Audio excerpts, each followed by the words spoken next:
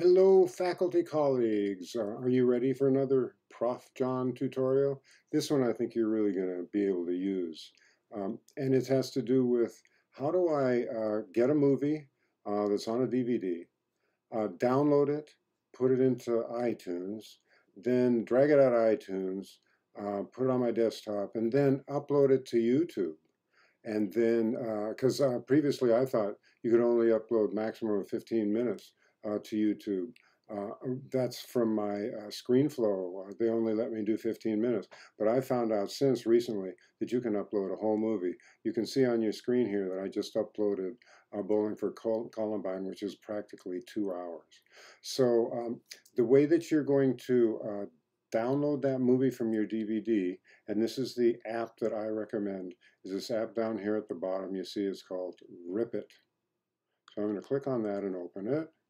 And it opens this it's a very simple, very intuitive interface. It's so damn easy you won't believe it. So what you're going to do is you're going to put your DVD in there, and it's going to open up two different options over here. I'm not going to put a DVD in right now. Because it's so easy to use that you'll see. On the right-hand side is the one that you want to select. It's the Compose, and the one on the left is the Rip It. This one, the one on the right, it allows you to download and also save it into your iTunes folder, which is now called the movie folder if you're in Big Sur. But you want to make sure that you have the settings set up correctly. So you're going to want to go to Preferences, and you're going to create a folder to put the movies in once they rip. You want to be able to locate them, so you want to make sure that you have a folder all set up. You can see Movies to Rip is the one that I've got, and it's actually down here. I used to have it down there, but it isn't anymore. It opens automatically for me. And I have this do nothing when a DVD is inserted, and you can set up the rest of these like I have it, or you may have some other preference. But this is kind of an important area right here. You want to make sure that it goes to iTunes as well. Yeah, it's down here at the bottom. Import into iTunes. And so that means that once you import it, you're going to be able to drag it out of iTunes. You can play it in iTunes. Actually, if you can also probably use it from your movie folder and use that to upload it to iTunes. So Rip It is the one that I recommend. So after you rip it, it's going to wind up in your movie folder, and you're going to want to drag it out of your movie folder. This is Bowling for Columbine. This is the one that I just dragged out over here. And then once it's in on your desktop, then what you can do is you can drag it into iTunes, and into YouTube, and you're going to do that. I'm going to skip ahead here because there's something I'm working on right here. So I'm going to click on next here because I just did this one. And so I'm going to click on next here. And on the next window, there's really nothing you have to do. So I'm going to click on next. And then for this, I want to put it in unlisted, because some of these are possibly copyright protected, and you don't want everybody to have access to them. This might keep it sort of debajo del agua, or under the table, so that people don't shut it off for you. And then I'm going to click on Save. And then what I want is if this window opens for you, that's going to be really convenient. Sometimes it doesn't quite open like this, but this is the easiest way to do it. You want to be able to embed this in your shell. So I'm going to click on Copy here. I'm going to copy the embed text here, and then I'm going to go to my, see, I just did Shock Doctrine here.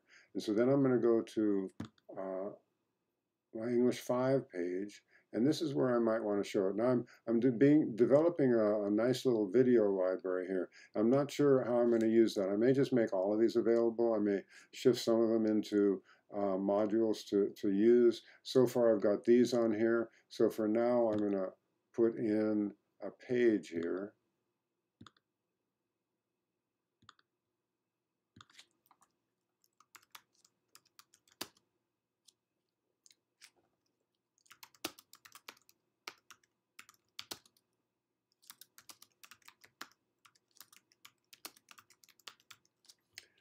And then that's going to appear down here. I'm going to click on my page. I'm going to edit it. And then I'm going to put in the title up here.